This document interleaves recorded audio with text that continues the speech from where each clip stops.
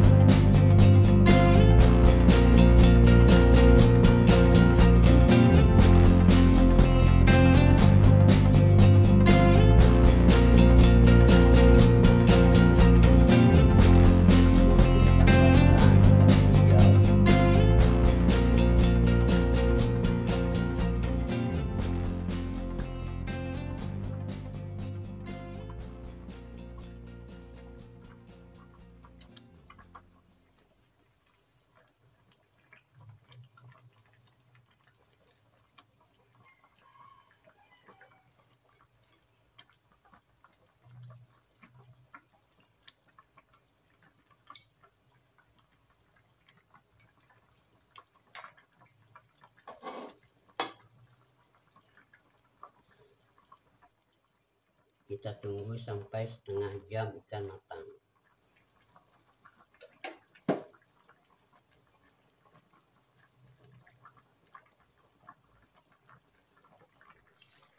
Setelah ikan matang,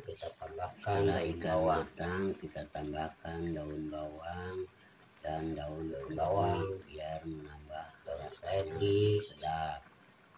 biar nambah rasa sedap.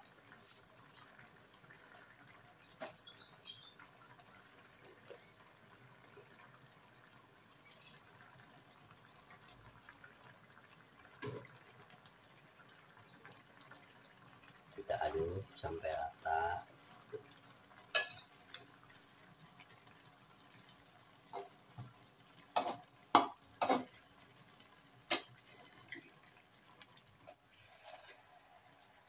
Wow, mantap.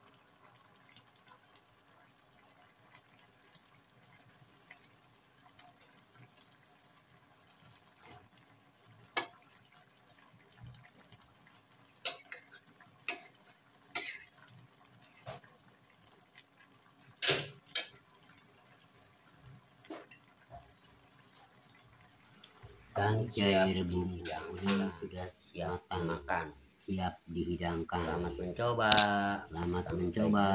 Sampai jumpa di video berikutnya.